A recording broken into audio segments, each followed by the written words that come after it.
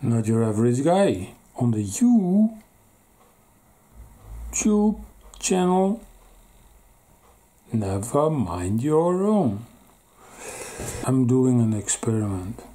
I need like do-it-yourself gimbal for the GoPro, and I'm borrowing this idea from kites. There are tutorials on the internet where you can hang a GoPro under a kite with just ropes. What I'm gonna do is I'm gonna have this GoPro mount that's used for displaying the GoPro in the box, and I'm gonna make 4 screws at the edges. And why I'm doing this is because I want to hang a GoPro under my drone. And why would I want to do that? Because I want to be able to make shots underwater and then getting out of the water, or above the water and then getting into the water. And you have drones for this, like the Splash drone, but that's 1,500 euros or whatever. So I want to see if I can get something like that.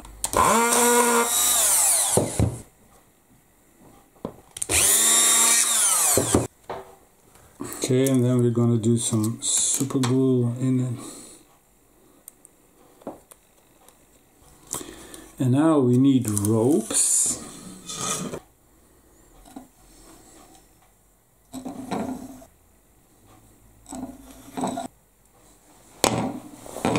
Alright, I think I got that. And then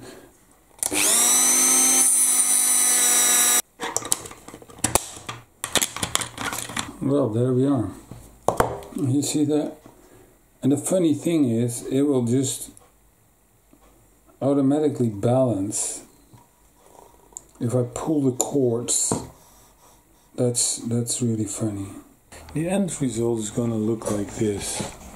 I got some electrical wire attached to the landing gear, and there's one ring with the rope, and then the wire goes to this side with the ring and a rope, and then the gimbal is hanging under it. You see that? And no matter what I do with the drone, like this, the gimbal will wobble a little bit, but it will stay horizontal. I know, it's weird, but you know, I'm not your average guy, so we gotta try crazy things or what? This is the perfect location to test my do-it-yourself GoPro gimbal for the Phantom 4 Pro. It's a Canon, it's not very deep, and there will be an occasional canoe, but I think this is a good location to test it. Alrighty. Oh no, wait, there's one thing. Enable downward vision positioning. I'm gonna put that off, because there's a camera hanging under it and it will be totally confused by this, so I have to turn that off. And I know it will not hover as stable as it used to, so I have to watch out for that. But let's see what it is doing.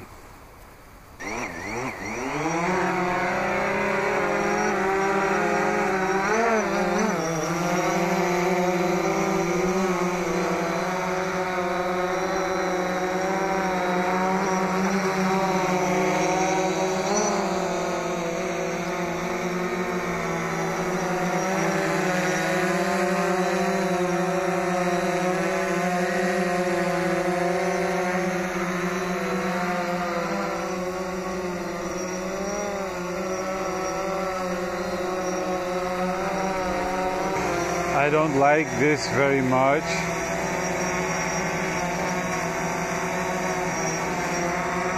To be honest, it's wobbling a lot.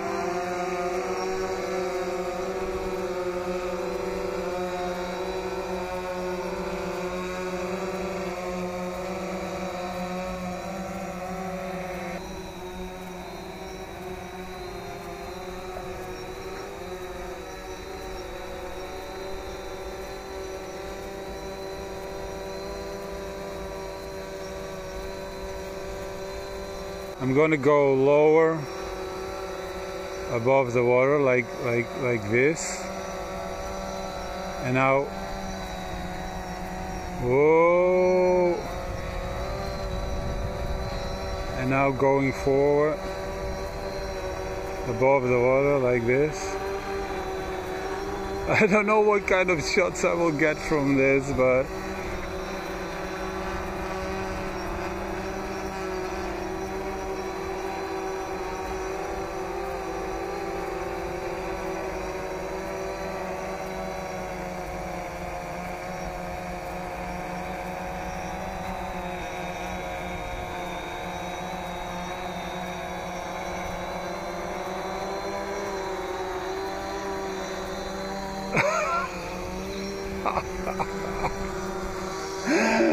oh man, I feel like I'm playing with fire or something, I don't know.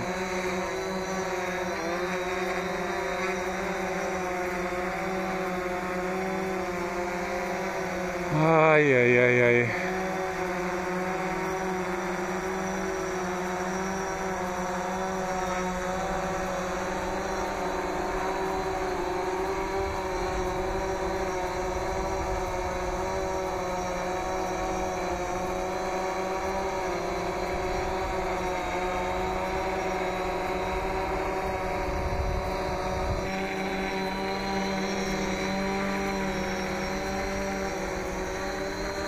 There's a lot of plants in the water. I don't want to drag the GoPro through the water and then it hits a plant and then it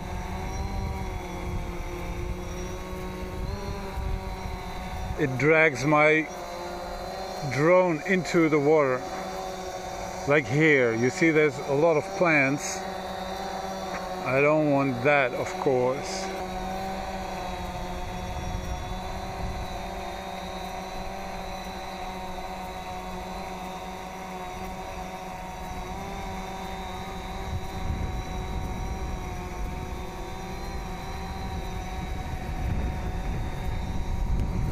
There's a lot of wind.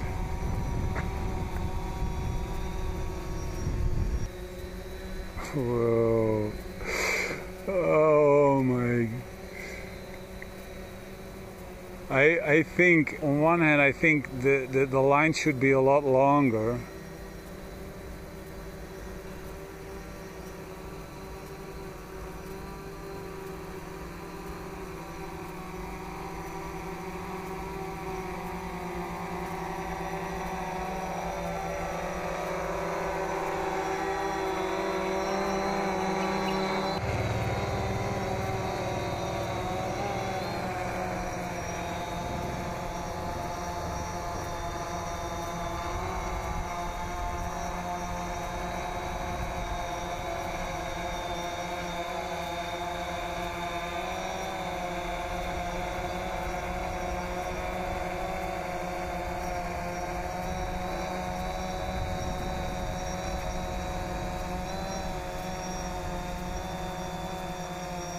That was a pretty long shot on the water.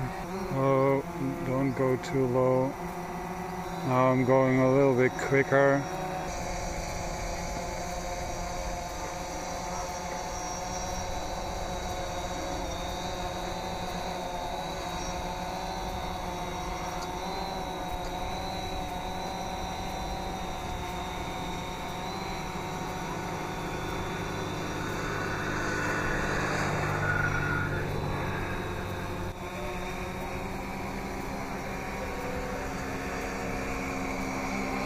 Okay guys, you didn't get a lot of comments from me during the flight, but I had to be so concentrated on what I was doing because the visual positioning system is off. So it's like going up, down, left, right, etc. So, and then when it drags the camera through the water, it takes the drone down. So I have to give it a little bit extra lift. It's really difficult to fly like this. I don't think the footage will be extraordinary, but it's an experiment. So now I'm going home. I'm gonna have a look at the footage. I'm not too happy with the result of the kite gimbal. So I'm trying something else now, and this is like a landing gear for on the water. It's really simple. I take some electrical pipe and I got some styropor balls, and I just push the balls on the end here, and now I need to make it like this.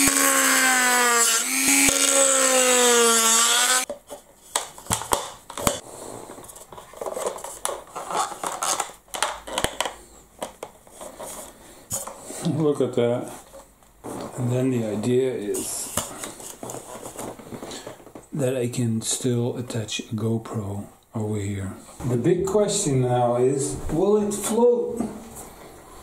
So let's check that.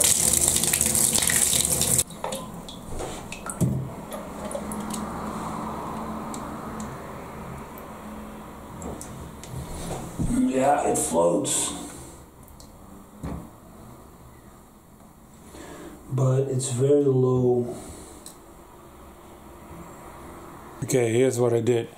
I used 4 of those.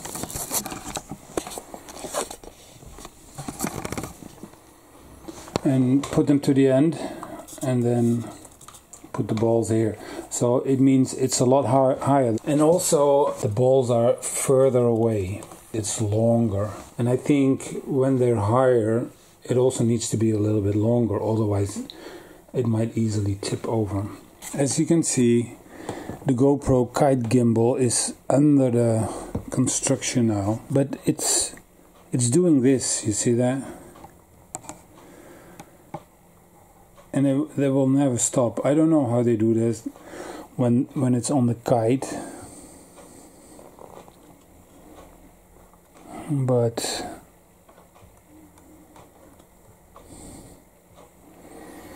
so I think what I'm gonna do is I'm gonna take another thread like this, and I'm gonna put it through one of the eyes and then back here, so it can do a little bit, but the thread it has a little bit of friction, and thus it will dampen this movement.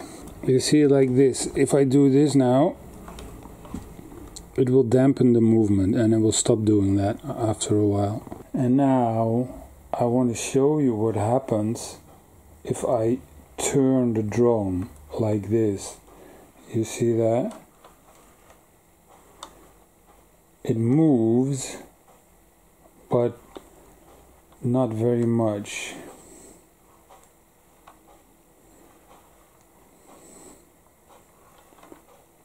Take off.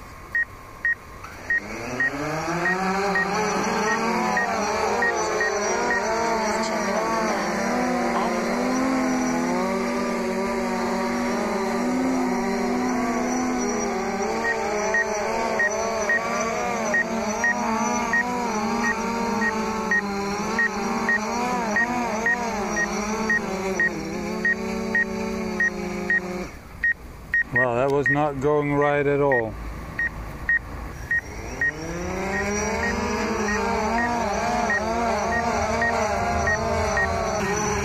I think that's partly due to the wind.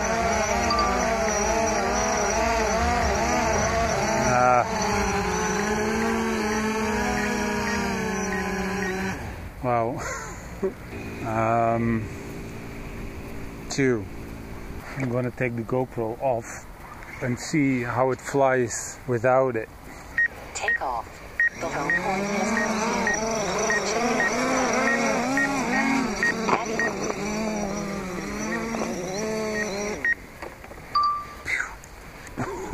complete.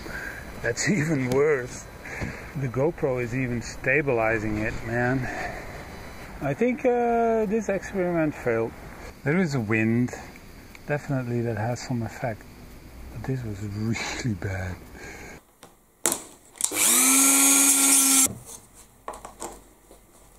Take off.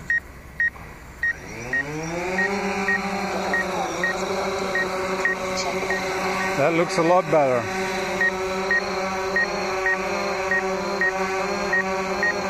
It's still wobbling a lot.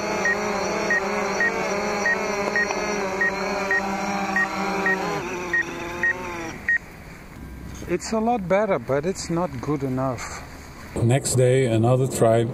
Problem was that I had been flying with the Phantom on another location and I turned VPS on. And then when I retried this, VPS was still on. I think that explains the erratic behavior. So I'm gonna retry with VPS turned off and let's see if it does this again. I don't think so. There's a big machine over there making a lot of noise. So what I have to do is I have to go to the sensors and then enable downward vision positioning. I have to turn that off. And now let's see what it's doing.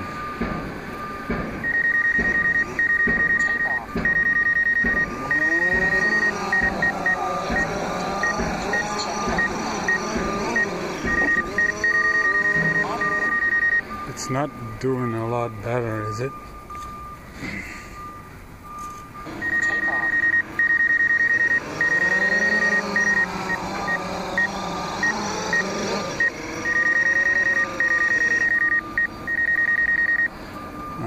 Another thing that I'm going to do is I think I'm going to put all the sensors off.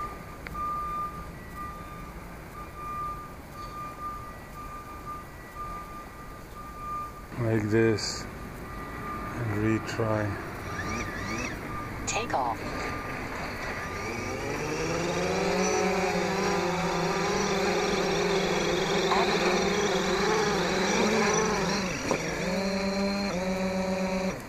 Maybe try one more thing, and that is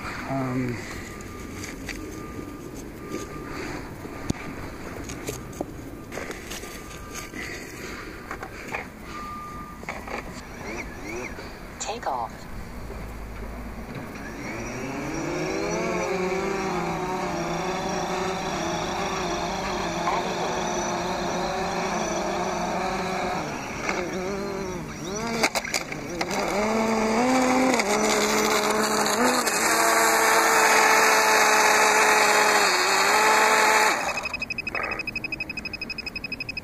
Wow, that was really bad.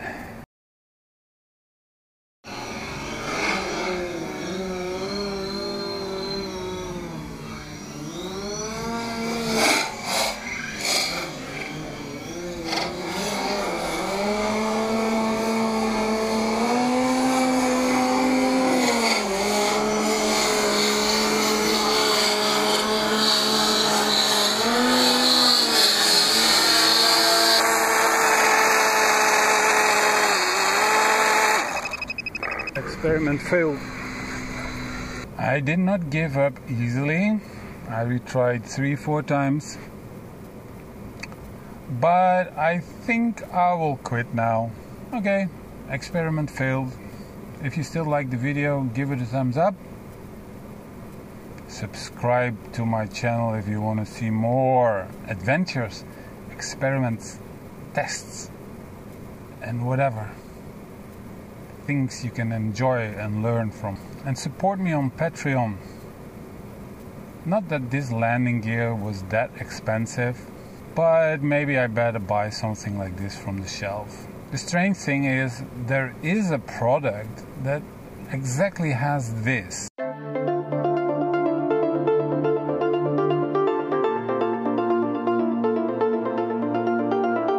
And they got it working. So I thought, hey, I can make this myself. But I guess there is more into this than what I thought. Give me your suggestions and comments in the box below. And definitely see you on the next video, alright? Bye.